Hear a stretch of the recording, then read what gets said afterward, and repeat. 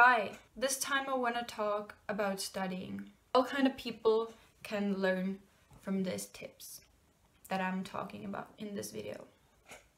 So why I'm making this video right now is because my exams for the spring, these bigger exams that I have, almost like a final exams kind of in my country, is because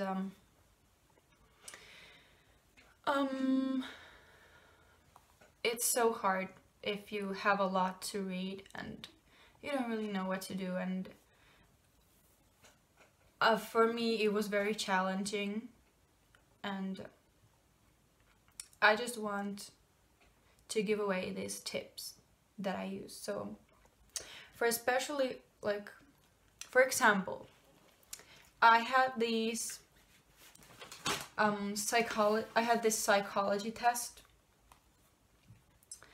which had I had to read 5 books, and to be able to remember everything in these books is super challenging. I mean, I don't know if it's even possible, but especially if you have something that will affect your learning. And I found it really difficult. So I first tried to just read the books, but that's not really a good idea. It didn't work for me pretty good. So that's when I realized I can't just read the book and then next day read another book, because not very effective. And what is good for you then is that you only read for maybe 2 chapters of the book, maybe approximately 30 pages out of the book at one sit, one time, and then just quit.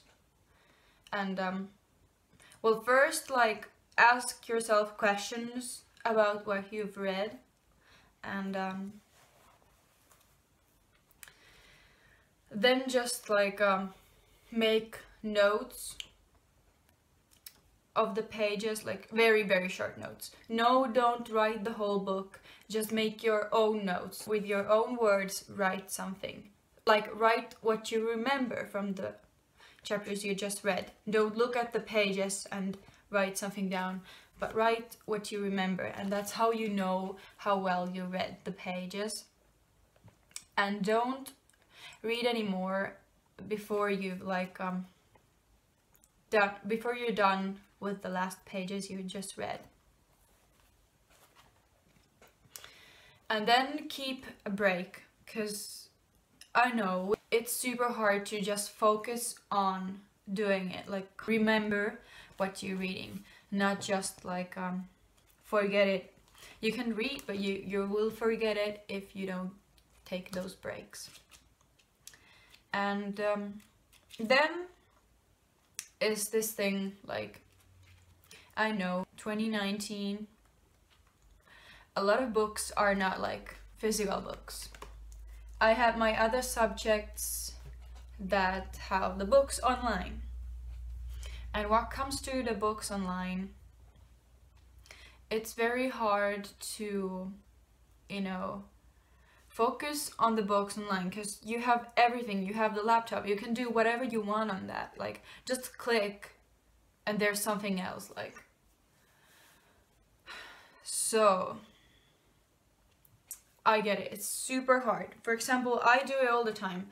I read the book online, then I'm I get some idea, then I Google something else, on another page. I open a new window and I'll just type something else, then I'll come back and I realize that I just used so much time, wasted so much time on something stupid. So what I recommend if you have this problem is just go to your library and look for actual physical books for the thing you're studying about, because they probably have it, whatever you're reading, they probably have some kind of books related to it. It doesn't, like, it's always helping you, you know. The books, maybe it's not the exact same book, but you know, it will have like the same things probably, and the same things. Like, for example, if I had this English study, because English is not my first language. I have the English books online, but I got a book, grammar book from the store, and I use it a lot more because I didn't know how to focus on just reading the online books. And it really helped me to learn, because when you have the book, and you know, if you just put your phone away, like put it to another like room when you're studying, then you're not checking it all the time. Shut down the laptop and have the book. It's so much better. Another important thing is to make a plan, because that's where I went wrong. I didn't make a plan for my studies. I just was like, I'm reading when I want to read. I'm reading now. And when I didn't want to read, then I just didn't read. It didn't really work out well.